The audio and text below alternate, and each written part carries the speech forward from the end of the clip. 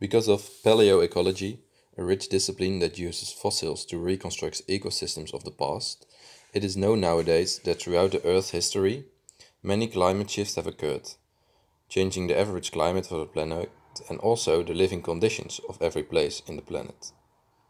A reason for the constant shifting climates are the occurrence of glacial periods with cold temperatures, interspersed within the glacial periods with warmer temperatures.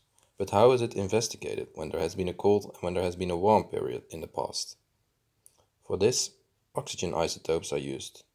In this knowledge script, we explain what isotopes are and how they are used to determine past temperatures. All matter around us is made up of atoms. These atoms, in turn, consist of a heavy core with a number of electrons circling around it. There are two different types of particles in this atomic nucleus, protons and neutrons. The number of protons determines which substance we are dealing with. The role of neutrons is to keep the nucleus of the atom together. A molecule of water, H2O, is composed of two hydrogen atoms and one oxygen atom. Oxygen occurs in various isotopes. The term isotope is formed from the Greek roots isos, meaning equal, and topos, meaning place. The term isotope thus means the same place. The meaning behind the name is that different isotopes of a single element occupy the same position on the periodic table. All of these isotopes can form water, and all that water behaves chemically identically.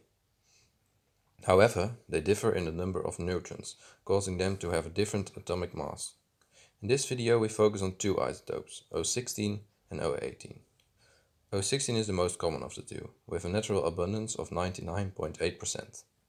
O18 is a lot rarer, with an abundance of 0.2%. O16 has 8 neutrons and O18 has 10, causing the O18 isotope to have a higher atomic mass. Because both oxygen isotopes are in bounded form abundant in water, they occur all around the Earth. O18 is heavier than O16. Therefore, the water molecule to which it is bound is also heavier. To vaporize this heavier water, more energy is needed than for the water molecule of O16. This means that O16 evaporates more easily when warmer temperatures occur, and the seawater will be slightly enriched with the isotope O18. During warm periods, water rains out with a light oxygen isotope, so that it finally returns to the ocean and thus restores balance. During cold periods, however, precipitation is in the form of snow. If the snow falls on the land, it remains at higher latitudes, eventually creating land ice caps. As a result, the water cycle is partially interrupted for a long time, which means that the light oxygen isotope O16 is extracted from the ocean during this period. Thus, during cold periods, the ocean water contains relatively more water with the heavy oxygen isotope O18 than during warm periods. The ratio of the oxygen isotopes in the seawater is recorded in the calcium carbonate from which many marine organisms build their skeletons. The isotopic composition of the rain is recorded in ice caps. By measuring the ratio of oxygen isotopes, temperatures in the past could be determined. The main points of this video are 1. Isotopes are variants of a particular chemical element which differ in neutron number. The most important isotopes of oxygen to determine temperature in the past are O16 and O18. 2. Because O18 is heavier, due to a greater number of neutrons, it evaporates less rapidly than O16. Water vapor in the atmosphere and precipitation are therefore enriched in O16.